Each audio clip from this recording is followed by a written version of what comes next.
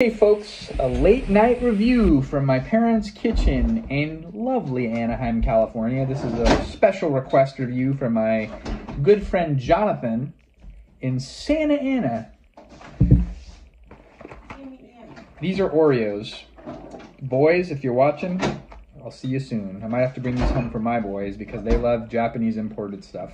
Japanese imported peach flavored Oreos. I don't know. That does not sound great, but we're going to review it here and see what we think. Oh, they're little. So that it comes in a long sleeve, but then there's a little pouch. I hear your cat crying. All right. Okay, there is 1, 2, 3, 4, 5 Oreos here.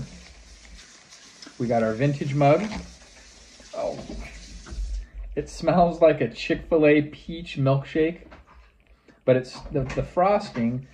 Okay, so one side is the traditional Oreo stamp that you're familiar with, but on the other side, it's like confetti and a little bullhorn.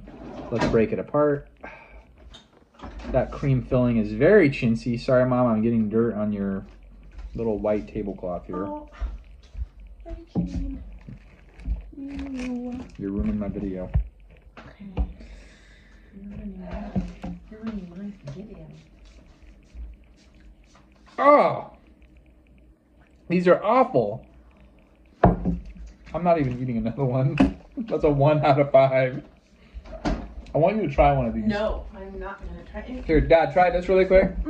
Hi, turn that off of there.